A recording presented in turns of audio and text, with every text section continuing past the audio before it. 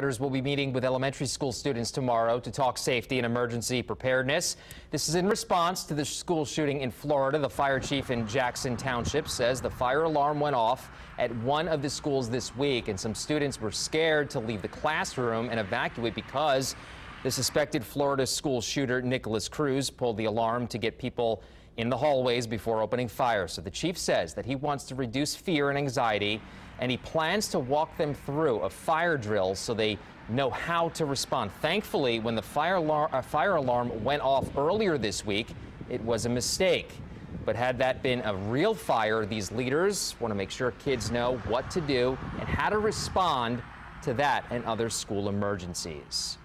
It's basically propagated us to say, hey, let's be proactive and let's actually meet with these kids and do an interactive fire drill with us by their side so that they're not alarmed or scared, and we can walk them through this, and then we'll answer any questions they have. Tomorrow's drills will be for kids in preschool through 5th grade. Those local fire departments are also working on adding additional training in the future with other public safety agencies.